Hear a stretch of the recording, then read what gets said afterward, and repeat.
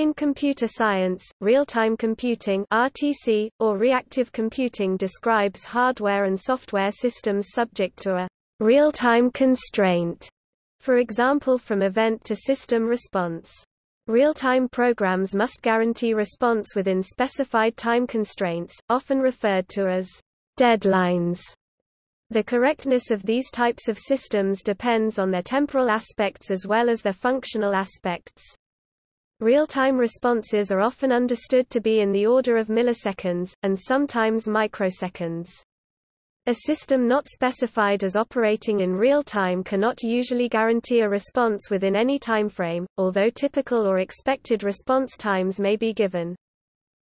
A real-time system has been described as one which controls an environment by receiving data, processing them, and returning the results sufficiently quickly to affect the environment at that time.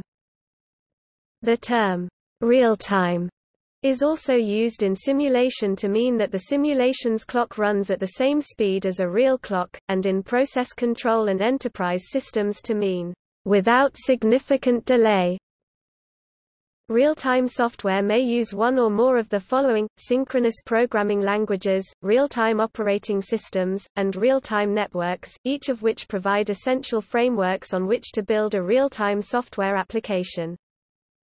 Systems used for many mission-critical applications must be real-time, such as for control of fly-by-wire aircraft, or anti-lock brakes on a vehicle, which must produce maximum deceleration but intermittently stop braking to prevent skidding.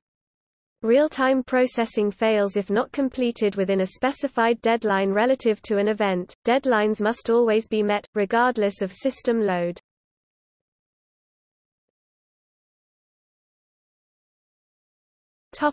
History. The term real-time derives from its use in early simulation, in which a real-world process is simulated at a rate that matched that of the real process, now called real-time simulation, to avoid ambiguity. Analog computers, most often, were capable of simulating at a much faster pace than real-time, a situation that could be just as dangerous as a slow simulation if it were not also recognized and accounted for.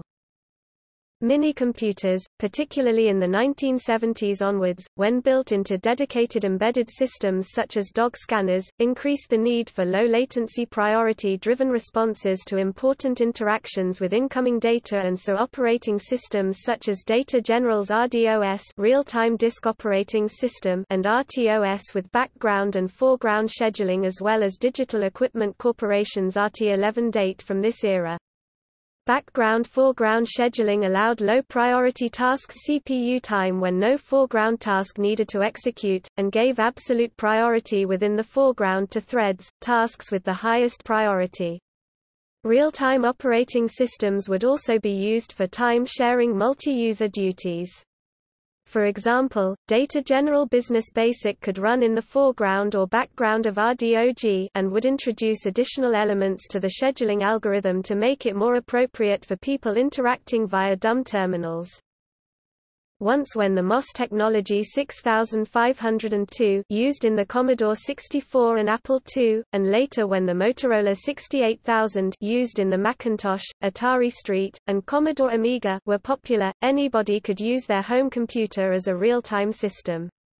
The possibility to deactivate other interrupts allowed for hard-coded loops with defined timing, and the low interrupt latency allowed the implementation of a real-time operating system, giving the user interface and the disk drives lower priority than the real-time thread.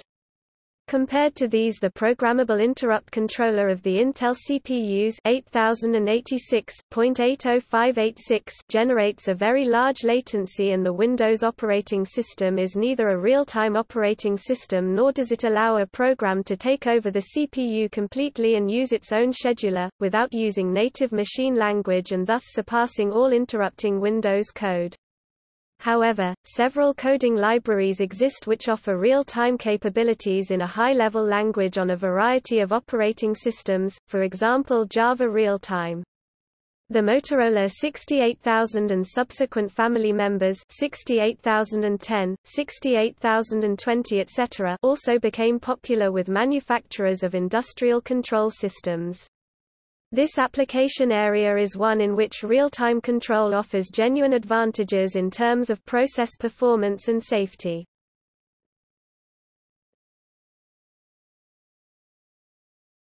Topic: Criteria for real-time computing. A system is said to be real-time if the total correctness of an operation depends not only upon its logical correctness, but also upon the time in which it is performed. Real-time systems, as well as their deadlines, are classified by the consequence of missing a deadline. Hard, missing a deadline is a total system failure.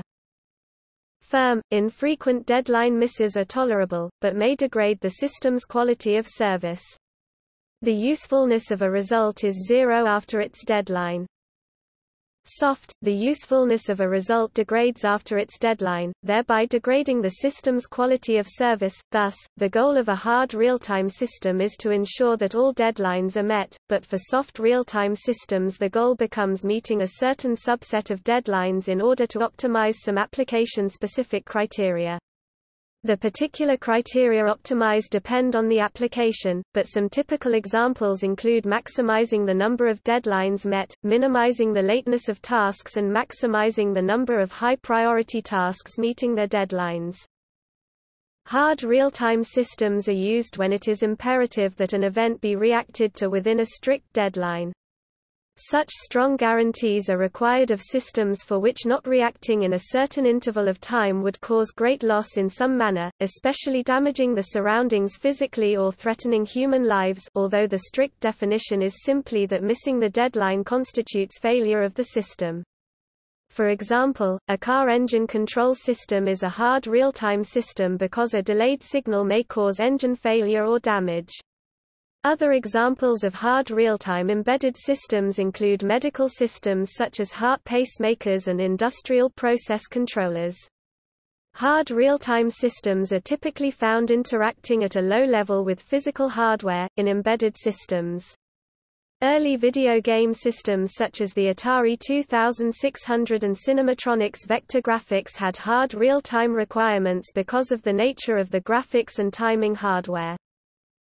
In the context of multitasking systems, the scheduling policy is normally priority-driven, preemptive schedulers. Other scheduling algorithms include earliest deadline first, which, ignoring the overhead of context switching, is sufficient for system loads of less than 100%. New overlay scheduling systems, such as an adaptive partition scheduler, assist in managing large systems with a mixture of hard real-time and non-real-time applications. Soft real-time systems are typically used to solve issues of concurrent access and the need to keep a number of connected systems up to date through changing situations. An example can be software that maintains and updates the flight plans for commercial airliners. The flight plans must be kept reasonably current, but they can operate with the latency of a few seconds. Live audio-video systems are also usually soft real-time. Violation of constraints results in degraded quality, but the system can continue to operate and also recover in the future using workload prediction and reconfiguration methodologies.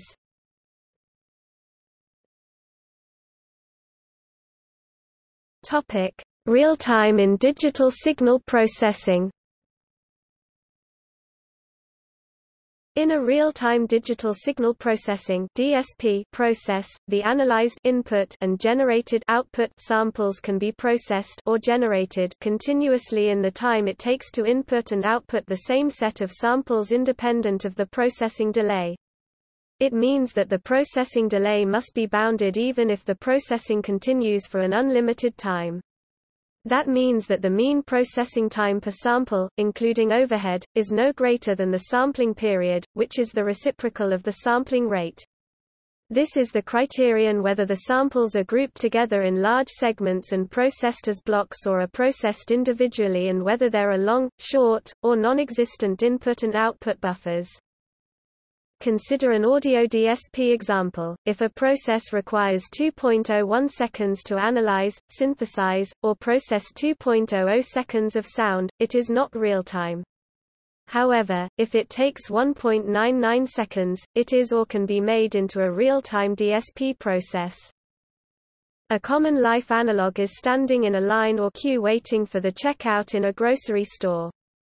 If the line asymptotically grows longer and longer without bound, the checkout process is not real-time. If the length of the line is bounded, customers are being processed and output as rapidly, on average, as they are being inputted, and that process is real-time. The grocer might go out of business or must at least lose business if they cannot make their checkout process real-time. Thus, it is fundamentally important that this process is real-time. A signal processing algorithm that cannot keep up with the flow of input data with output falling farther and farther behind the input is not real-time. But if the delay of the output relative to the input is bounded regarding a process that operates over an unlimited time, then that signal processing algorithm is real-time, even if the throughput delay may be very long.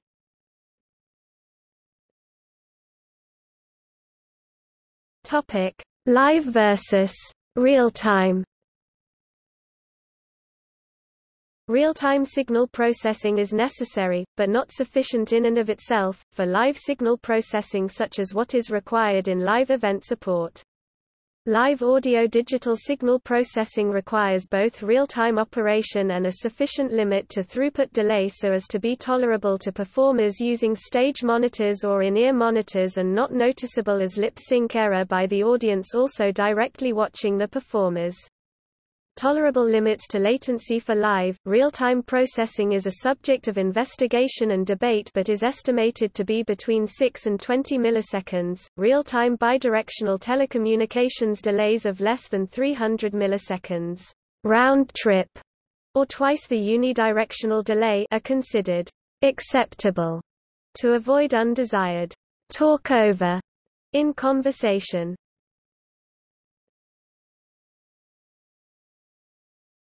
Topic: Real-time and high performance.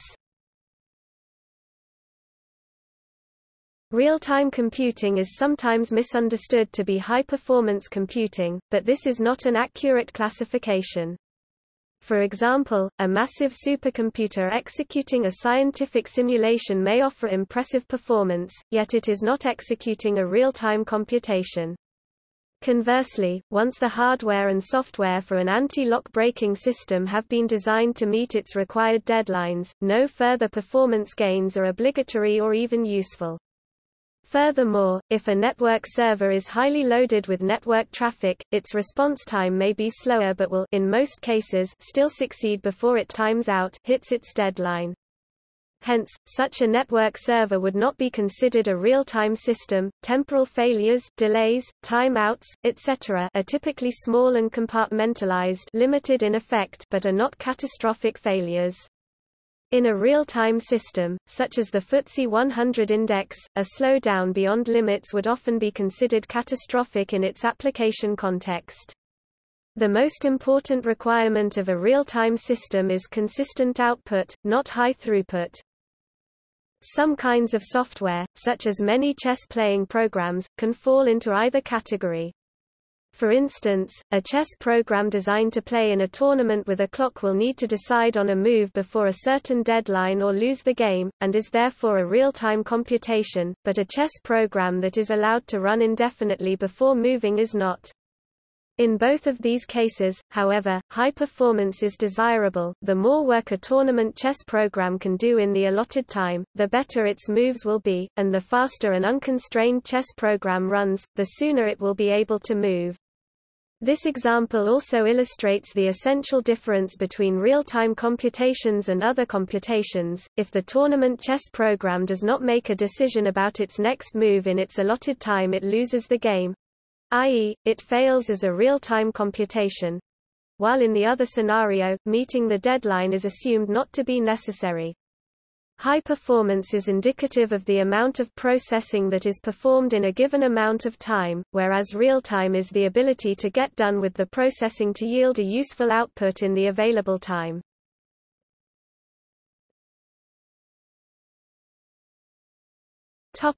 Near real-time.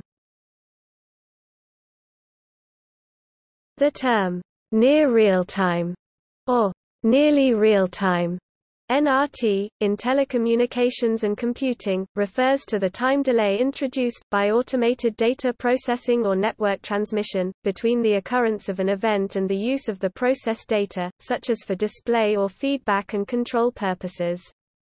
For example, a near real-time display depicts an event or situation as it existed at the current time minus the processing time, as nearly the time of the live event. The distinction between the terms near real-time and real-time is somewhat nebulous and must be defined for the situation at hand. The term implies that there are no significant delays. In many cases, processing described as real-time would be more accurately described as near real-time. Near real-time also refers to delayed real-time transmission of voice and video. It allows playing video images, in approximately real time, without having to wait for an entire large video file to download. Incompatible databases can import to common flat files that the other database can export on a scheduled basis so that they can share common data in near real time with each other. The distinction between near real time and real time varies, and the delay is dependent on the type and speed of the transmission. The delay in near real-time is typically of the order of several seconds to several minutes.